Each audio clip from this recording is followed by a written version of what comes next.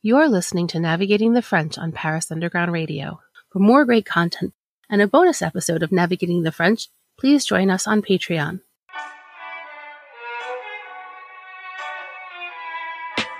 Hello, and welcome to Navigating the French, the podcast where each episode we take a look at a French word and try and see what it tells us about French culture. I'm your host, Emily Monaco. This week, I'm joined by Kathryn English, a researcher and linguist at Université de Paris II, Panthéon-Assas. She's here to discuss a word whose meaning doesn't differ between French and English, even though its connotation does, and strikingly so. Individualisme. Welcome, Kathryn, to the podcast. Thank you so much for joining me today. Hi, Emily. I'm happy to be here. For those of our listeners who aren't familiar with your work, could you tell us a little bit about who you are and what your connection to France is? Okay. I'm American, born and raised in suburbs of Philadelphia. But after high school, I came to France just to learn French because my mother wanted me to. And I ended up passing my baccalaureate at the end. And then I went back to work in New York, which sounds like something inconsequential, but I didn't like it. And so I traveled and I went to Poland, Sweden, England, worked around the world a little bit. And when I was 21, 22, I said, gosh, I got to go to school. And in France, it was free. I had a baccalaureate so I could get in. So I figured I'd do a degree at the Sorbonne, and I did. And I just never left. So that was 40 some years ago. So that's my connection with France. I just ended up here and I guess I like it. I'll put it that way. But I also have a passion for language because not just the words. I know you like words, but a word has a meaning. But behind a word, there's a value. Okay. Words have connotations. Words are triggers that we pull. And these triggers can trigger people. And there are a lot of them, words that seem to mean more or less the same thing in French and English, but they don't have the same cultural value. Okay, a very simple one is to say bread. Okay. In France, it's a baguette. It's made 6 times a day. You're never ashamed to say your children are boulanger because you know they're doing something useful. Bread in the US, I just don't think it has the same meaning. And I think you buy it in plastic and it's already sliced. So it's, so we're talking about something that's different. So we're going to talk today about this word individualism, which apparently is causing problems, and the problems that it's causing are very good ones. My interaction with this word really only started, I'll say, in about 1998 when I joined the Cultura project that is hosted at MIT and authored by Gilbert Furstenberg. And in this project, a group of students at MIT who were Americans and a group of students in France who were at my French Grande École at that time, we had them work on the same project. It was hosted at MIT, and we started with a list of words. And I'm going to ask you to actually do this at the same time as I say it. With this list of words we were France, USA, capitalism, individualism, society, socialism. We had about 20 words, and the students had about 10 minutes to come up with 3 to 5 words. The first things that come to mind. Don't think about it. So if you just take the word individualism, what are the first 3 words that come to mind? I'll ask you to maybe note them down. All right. Now then at MIT, the computer program would anonymously put the French words on one side and the English words on the other side. The Americans are writing in English, the French are writing in French. Well, lo and behold, we have the most astonishing. I was astonished. And I had already been living in France. I already had my degrees. I already had my PhD. I mean, I knew France, right? But I didn't. In 1998, okay, the American students came up, what they associated with individualism was freedom of expression, originality, independence, confidence, free, open-minded, selfish, independence, identity, Republican, pot smokers, unique, college mind, independence, personality. Basically, 92% of the words were connotated positively. On the French side, we had individualisme, inégalité, classe préparatoire, isolement, Occident, égoïsme, États-Unis, libéralisme, Friedman, moi seul. Inefficace. États-Unis. Français parisien. Ambition, égoïsme, méchanceté. Égo économique. Société moderne. Solitude. Egocentrisme. That comes up many times. Anyway, basically 90% were negative. So individualism was associated with the US. Later on, it's associated with capitalism. It's associated with things that we kind of going to push away. For the people living in the provinces, they associate it with Parisians. For people that, maybe did not do the Grande École or even did them, they associate it with the classe préparatoire, where it's each for their own. So here we had a word that looks, it's a cognate. It looks like the same word. Dictionary definitions did not give strikingly different definitions. It's slightly different, but nothing striking. And I thought, wow, Americans idealized individualism and focus on individual success, individual values, individual property, defense of individual property. It's a big deal in the US. And in France, well, it was an embarrassment. To be an individualist or to be individualiste is to ignore the collective to the benefit of the individual. It's to put your own desire for, fame, wealth, friendship, romance above the value of the society, of the collective society. And this has a lot of spin-offs. By the way, can I just take a break and see what your words were? Absolutely. It was very interesting to listen to you listing them because I wrote down independent, solitary, and selfish. So you're beautifully contradictory. Well, that, and I will say, I grew up in the United States, but I've been living in France for 15 years. And I think that my attitude towards individualism has definitely evolved in my time here. So I think, yeah, I'm pretty much an even split there, as much of an even split as you can be with 3 words. Okay. Well, living in 2 countries, you're going to be in 2 cultures because, France is not just a country. There's a lot of France outside of France. I think it's a way of being, a way of thinking, a way of deciding how you live your life and the values that you put on certain things above other things. And I'm going to probably agree with you on your choice of words because I myself also live these internal contradictions. The American side of me thinks one thing and the French side of me thinks something else. And how you resolve these contradictions is, that's the challenge of what it is to be alive and to live and to interact with people.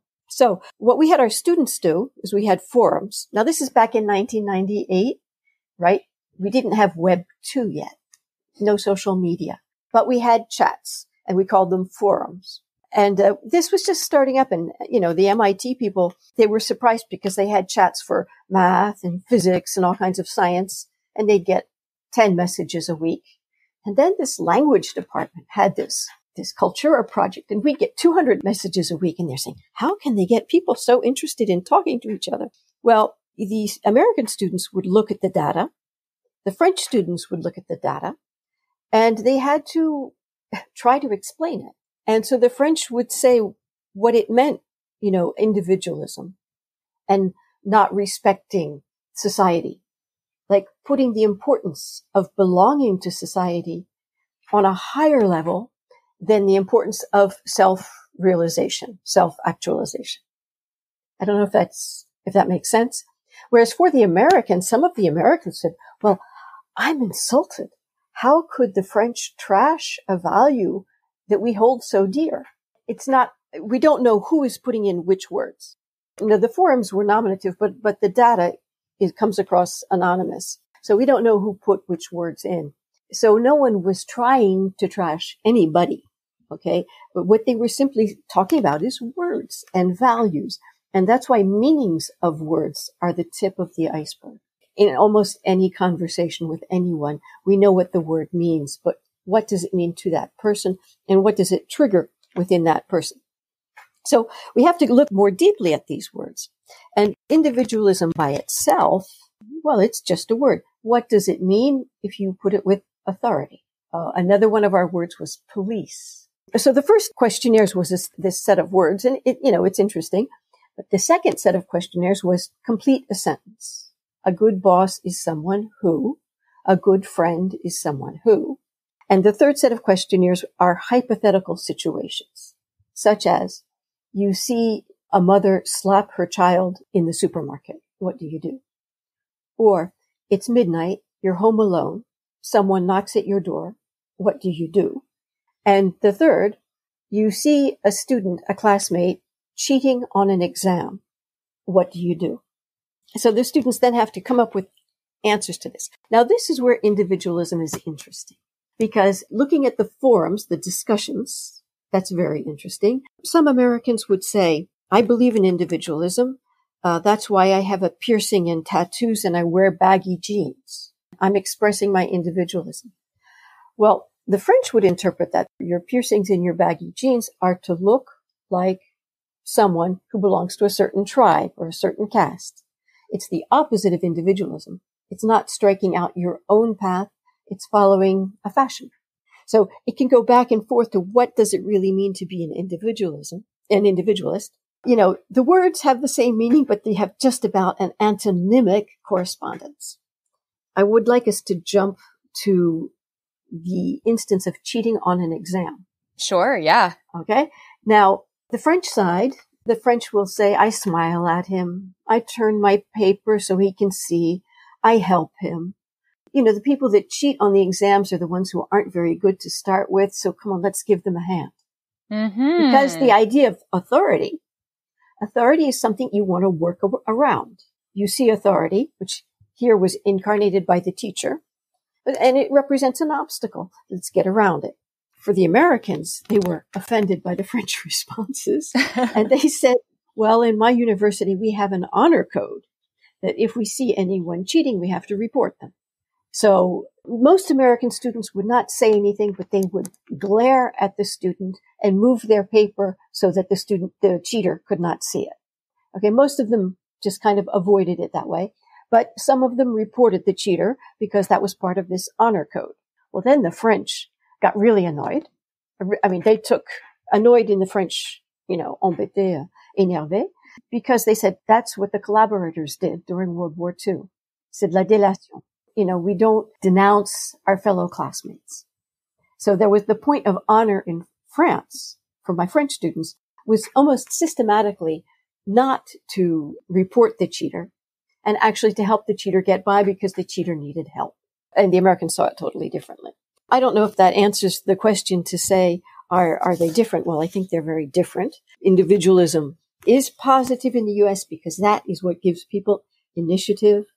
I think they look for jobs where they can create things and carry out projects. Whereas in France, the individualist is the person who does not want to contribute to the Sécurité sociale, that does not want to pay. Well, French people don't like to pay their taxes because the tax people represent the authorities and they like to skirt around authority and they're proud when they can do it.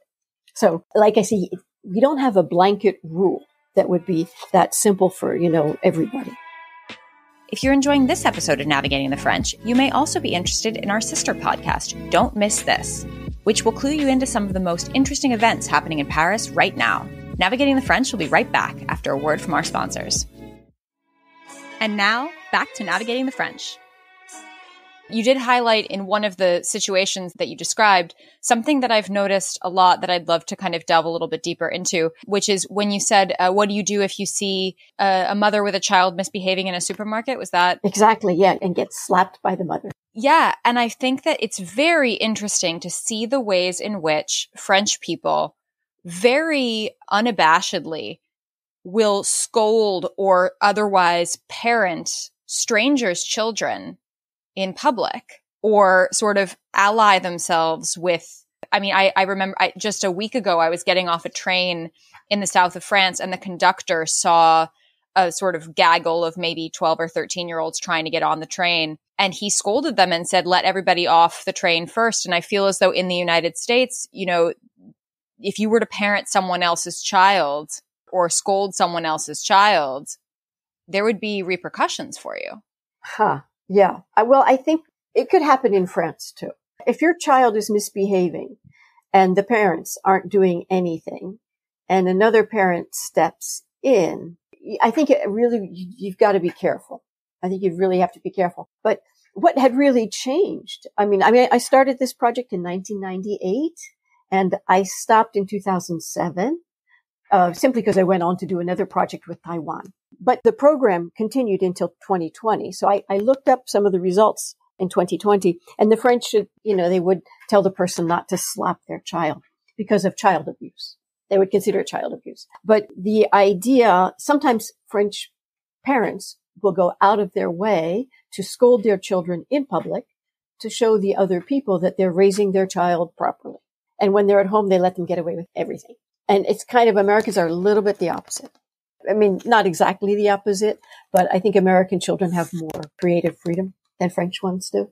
I mean, I see French kids sit at a dinner table, a lunch table for 2 hours on Sundays and eat their meals and wait, help the parents, clear off the dishes. But they'll spend those 2 hours sitting down and having lunch because it's Sunday. Whereas I don't see American kids sit down for lunch, or not very long, maybe 15 minutes. My own children were born and raised in France, and they went to French schools. But I would take them back to the States and they'd have day camp. So I would make them brown bag lunches. And when I went to pick them up, they hadn't eaten their lunch. And I said, why didn't you eat it? Didn't you like it?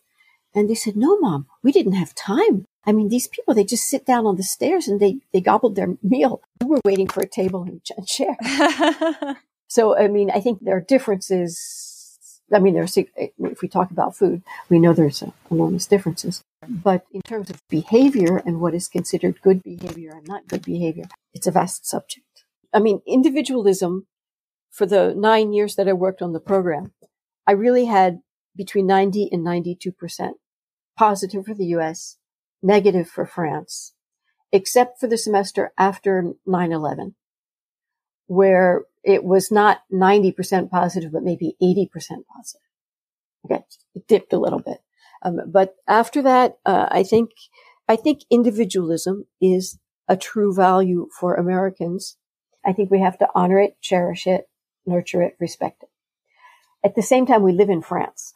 Okay.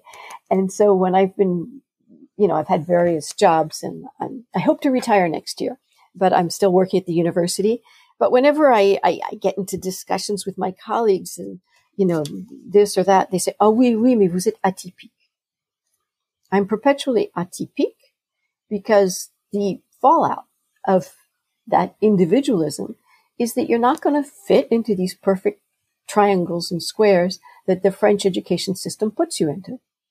If you want to be an English teacher, you do a licence d'anglais, you do your agrégation d'anglais, you do your thesis in anglais, and then you do the concours. And no, that's not what I did. I did a bunch of degrees, but I didn't do an agrégation, and I don't see my role in the French university as just teaching irregular verbs. I see it's more important that I teach things like cultura. When you're dealing in intercultural and cross-cultural situations, we don't really know the impact of the words that we have. We can suspect them, but unless we really know the historical context, the cultural context, we don't know how our words and our actions will be interpreted. I'm curious. So France does have this motto that's kind of incarnated as part of the Republic of liberty, equality, fraternity, liberté, égalité, fraternité. And my research focused very deeply on sort of the differences between liberté and égalité and the ways in which, those values are incarnated differently in America and in France. But when we're talking about individualism, I feel like the fraternity side comes into closer focus and becomes very important. And I'm wondering, what for you is the relationship between the French perception of individualisme and this value of fraternité? Is there a relationship there? I would use not so much fraternité, I'd say solidarité. But I'll take fraternité in that sense. And I always was also interested in liberté, égalité, fraternité, especially that the U.S., when it was adopting its mottos for, I can't remember exactly what it was. I think it was Benjamin Franklin, or maybe someone like Jefferson, saying that they wanted to include fraternity but they felt that their republic was so young that it would be too difficult to ask the farmers and the kind of people that were, running the revolution to undertake that notion of fraternité. And once again, I think we have to think that liberté, égalité, and fraternité devant la loi. We have to remember that it doesn't mean in all life, but before the law. On est égal devant la loi. That's the part of equality. I might just say was something Macron said. I'm not a super fan of Macron, but he does have some nice sound bites. And one of them is that the liberté is more for people leaning to the right because they want freedom of expression, freedom to travel, freedom to do what they want. Égalité seems a lot more important to people from the left because they want equal chances for people. They want to share the burden and share the tax load. And fraternité comes in there to make the two agree, that it's a dimension and a concept. To hope that the people who value liberty over equality will have a little bit of empathy, and those who value equality over liberty will have a little bit more tolerance. I don't know if that's how it works, but the fraternité, which I think we can associate with solidarité, which we put in our word list in 1998, 1999, and took it out in around 2000 because it wasn't a really good talking point. For the Americans, when I gave them solidarité, some people said at MIT, they said evil. Oh. Or what's that? And other people said a Polish trade union. That was wow. Solidarność. Okay. So solidarity just didn't, some people would associate it with socialism, but socialism was associated with evil. I think I put socialism in, this is a project that we make up, we set out the 20 some words every year. I would talk with my colleague at MIT and we go back and forth and we say, well, let's use this word because, Madame Furstenberg Gilbert, she was a French journalist I think she worked for the Express or Le Point. And then she went to Boston, fell in love with an American, got married and stayed. And so being in the US, she became a French teacher. So she was a French person teaching French in the US, and I was an American person teaching English in France. So we were like mirrored opposites. And so when we would negotiate our word list, I said, oh, well, this is a word that's bugging me. Because these words, for people who are living across cultures, it doesn't just have to be, America and France. It could be England and France. It can be a very good word. It's Germany and France. And they're even neighbors. But the difference in the values of words, of concepts behind these words, they're striking. It makes Europe an interesting place to be. Absolutely. It also makes a lot of the English that comes out of Europe complicated because we have a French translator writing in English using abstract German concepts and then wanting to get into it gets complicated. Anyway, so if we have the notion of the values of liberté and égalité, are these contradictory values? I'm getting back to Macron's idea. Do we not use the idea of fraternity? To, melt them, help them merge together? Because you can't underestimate when you're working in France, the deep value that equality has. And I've been on numerous juries for entrance exams to the Grande École where candidates come and everyone wants to get in. Well, when you're the examiner, you listen and okay, I do my job. What's their English like? Okay, I give them a level, but they're very, very demanding that every student get exactly the same amount of time, that every student get exactly the same information. Because being faced with this race to get into a grande école, the notion of being equal, at least before the exam, is very, very important. I'm just curious if you have a sense that it's like you said, there's this almost exacting, demanding, dogmatic desire for perfect equality in as much as we can achieve it. And I remember Alexis de Tocqueville commenting that, the French would rather be equal in chains than free but unequal. So it's very intense, this desire for equality here. Do you feel as though that contributes to the negative connotations that the French have of individualism, or is that linked to something else entirely? No, I think for me, in an abstract theoretical perspective, I think you're exactly right. And I might give you a mental picture.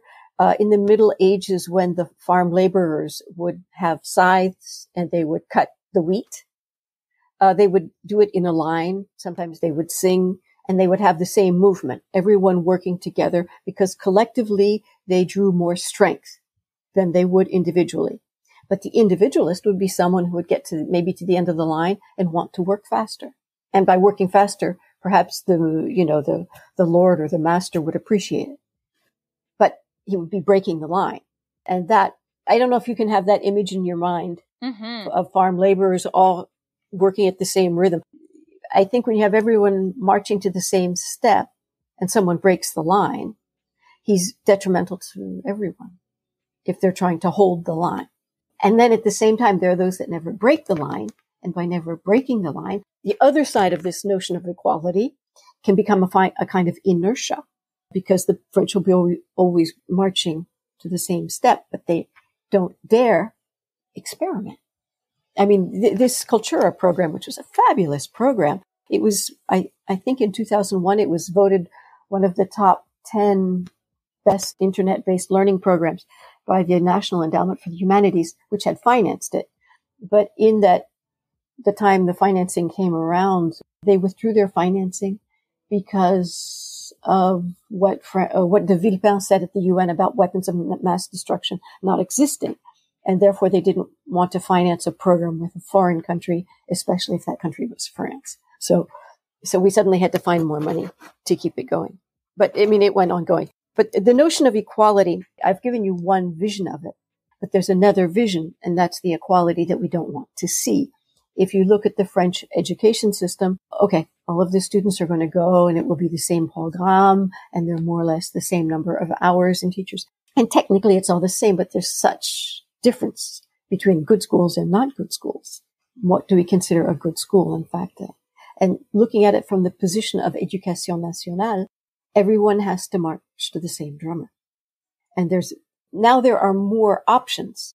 You can now take music, you can take sports, you can do theater, you can do cinema. You can have much more varied baccalaureate, but the basic core is solid. The core culture is very solid. And technically it's the same for all, but it most certainly isn't. Because if you look at the number of students who get into the Grande École, they're white, they're male, they're coming from educated backgrounds, educated or wealthy backgrounds. And I will distinguish between education and wealth, because there are those that are very wealthy and can pay for the best training for their kids. And if their kids are motivated, they'll get there. And if they have the means. But if you don't have a lot of money, but you're a teacher or you're from the academic background, the kids also get there. But if you're not from either wealthy or an educated background, you're not going to see the kid in a Grande École. I mean, I'm talking about the very good Grande École. There are very few. Those who are of Arabic background, you don't see that many. Those that come from the former French colonies in West Africa, you don't see that many. So when we talk about égalité, we've got a glaring contradiction. Absolutely. Yeah. And then also the state does not take statistics on this. When you look at the American affirmative action things from I think that still exists from the 60s and 70s. At least America strives for a more perfect union. I think for the whole thing, the fraternité, I think we would use the word union. Okay. We would try to be a United States. We would try to have the notion of union, whereas in French, they will use the word fraternité. But of course, fraternité will be translated by brotherhood or fraternity, right? It won't be translated by union, and union would be by union or syndicat. Words do not exist in isolation. They exist as clusters, and they're not free-floating. They're linked via sort of semantic conceptual networks. So when we have to say, oh, well, this word associates with this, what I'm saying is kind of abstract, but it can make more sense if you think of it as a word being a nodule, a part of a link in a network. If you're enjoying this episode of Navigating the French, you may also be interested in our sister podcast, The Heart of You, where expert Annette talks manifesting, tarot, and so much more. Navigating the French will be right back after a word from our sponsors. And now, back to Navigating the French. And I think we can take this word of individualisme as being the hinge between authority and the individual. And how far does that hinge open? And the whole notion of authority for the French, it's what you have to work around. I have a feeling there's a little bit more respect. There's a different kind of respect for Americans. See, I haven't lived in the States for a long time, so I'd be a bit cautious about talking about authority. Authority versus authoritarian. I think it's very important to distinguish, obviously, between the two words, but in that the words sound a little bit alike. It can be very tricky. And one of the best courses I had was when I was studying in Poland, and a philosophy professor went through for Polish students. This is when there was an Iron Curtain and the Soviet Union. So what teachers could teach was monitored, and they had to be careful. But the teacher still drew a board and said, what is authority? Well, this is someone who knows, someone who has experience, someone who has tried a lot of experiments and has come up with conclusions. What's authoritarian? It's someone who wants to force his ideas, say that his ideas are correct, and get everyone to follow them. And I think it was pretty risky to make that kind of distinction in the world at that time. The one thing about the French people, not the flagrant inequalities in France that we see and we experience, they don't give us statistics because that is forbidden. Of course, the Ministry of the Interior has statistics on these things, but they don't publish them and they don't release them because that would mean a citoyen is a citoyen. And the distinction to be had in France is the citoyen versus a non-citoyen. I don't know, did you take French nationality or not? I did. I have French nationality, but I mean, it is definitely a distinction that I notice in terms of, I feel as though I know that I'm French. I have my ID card and everything. And technically I am a citizen. There is a bit of a cultural gap that I don't know that I ever get to completely bridge as a foreign-born, naturalized French person. But I am a citizen. Exactly. I think bridge is the wonderful world, but I think you're living there are two people inside of you. Mm-hmm. And these two people, they're both valid people. In Poland, they made a big distinction between citizenship and nationality because citizenship is your passport. That can be taken away from you. But your nationality, it's your language, it's your culture, it's what you eat. It's the way you cook. It's the stories people have told you. And no one can take that away from you. So even though you transfer to a different country and may love France and, I adore things in France, I cherish it. I've been given wonderful opportunities here, like a free university education. There's wonderful opportunities and, I love it, but I still have these gut reactions, which are my American nationality with my French citizenship. Yes, I have French papers. I have a French passport, but I'm also very grateful for the possibility of having them both. And I hope that I will always be able to keep them both. Same here. Yeah, it's like really an important thing for me. Now, is that individualization? You had once mentioned the article by Pierre Bréchon. Yes. And saying that individualism is declining in France while individualization is increasing. And there are two words that look alike, but they're not. Individualization is adapting to the person. It could be adapting your sexual orientations. It could be adapting to various, gender types or different, mixture of races, or it could be adapting learning styles. Like the French system is not very good at adapting to learning styles. The Éducation nationale teaches to one. So if you have a child with a learning difficulty, you really want to find some other option. When things are individuated to people's, to their needs or to their identities, therefore that would decrease their individualism. And individualism is putting your personal desires, your personal needs ahead of the collective, your responsibility to the collective group. Those are the two differences. Now, it's funny because we were doing our research at the same time, but I was always working in language and teaching languages using the internet. So that I was in my little bubble and he's in another bubble. So I didn't run across his work.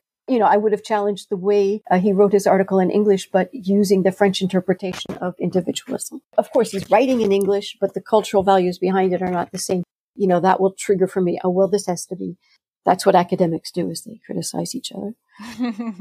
Okay, but his article was really great because towards the end of it, in a small part, he said, yes, individuation has shown a reduction of individualism.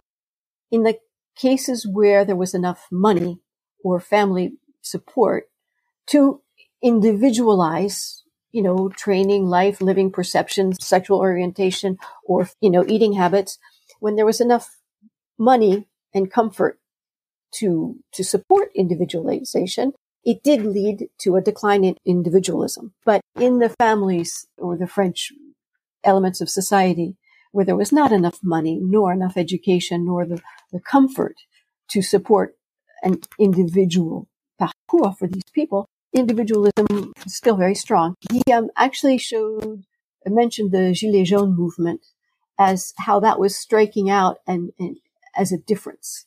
I think the question of individualization, and looking to the values behind it and the struggle behind it will tell us a lot about French society.